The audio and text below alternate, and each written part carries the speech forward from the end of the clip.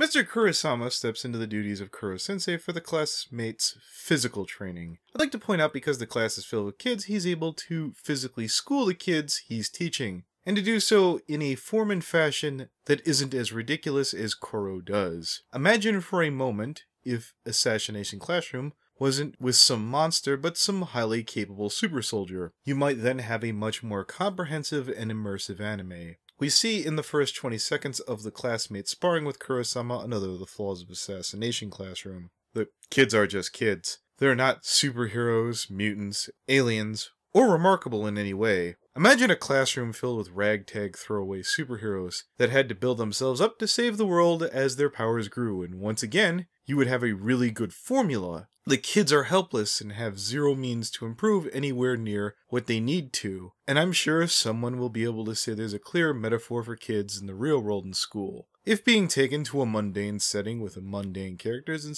save for one uber being, and reminded of real life is your kick, well then Assassination Class Room should be the show for you. And just about when all hope is lost for progress, we meet a new classmate named Karma, fresh off suspension. We see with surprise and innovation that the impossible suddenly becomes probable. When you abandon rules and restrictions, when you rattle your opposition by any means necessary, you can give yourself a fighting chance. It's refreshing and beyond enjoyable to see someone so smug and rattled like this. If you were to say that I have a kinship with Karma, you wouldn't be wrong. We have a goading, taunting character who takes all the power away from Kuro by pushing his buttons. Karma could have easily been a star in his own anime. Just seeing his backstory or his upbringing would be interesting. We see Karma relishing in his duties, even remarking to a previous teacher of his died before, and he's downright giddy to find out that Kuro is much more a teacher than a monster. So to him it's more enjoyable that way. I must confess, as someone with a sizable college debt, it's insanely easy to like Karma. And between Kuro being a tentacle monster and this kind of fan service, I'm beyond pleased this isn't a hentai. If I were a braver soul, I'd look up Karma on Rule 34 and one would only imagine what fans have done with this by now. Ultimately, what man cannot destroy destroys him. Kuro, at least for the moment in this series, has a foil that can exploit what makes him good. He can twist and bend Kuro's values. He can challenge him and do what most of all villains are supposed to do: lose.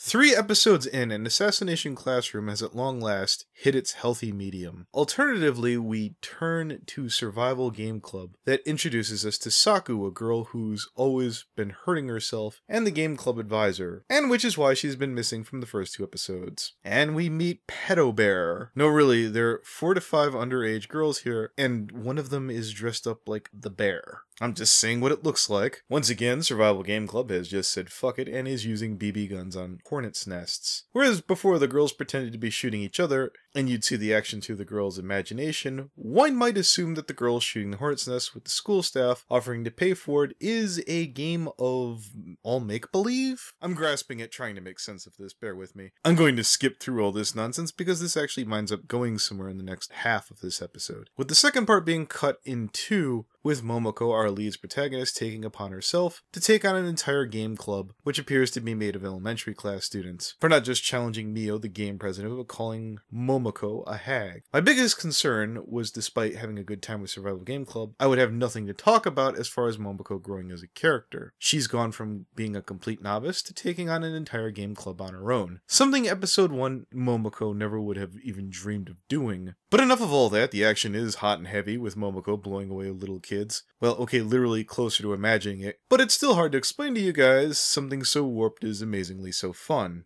And I can only assume that the cat gun is an homage to the postal cat silencer. We see what had to be a new twist to the old do-gooder overcoming the carny vendor. I've seen the Despicable Me variant of Gru blowing up the target with a laser, Bender from Futurama beating the vendor in the head, and now Mio knocking everything down and keeping the crap for herself. It sure takes a lot to be more loathsome than Bender from Futurama, so mad props to Survival Game Club. They didn't just meet the standard, they blew it away. In closing, as much as it hurts me to admit, Assassination Class Room managed to get more out of its antagonist with less, using a delinquent child to challenge a godlike monster, versus spoiled girl and her minions getting foiled by a somewhat shaky, inexperienced lead. I'm thinking this might be a good place to wrap up this comparison and contrast series, as Assassination Class Room has at long last, at least for me, hit its stride and can be its own standard bearer. I may come back to one or both of these, but I'll be looking to mix things up more so in the future with other titles. I hope you enjoyed this format and look forward to your thoughts down below.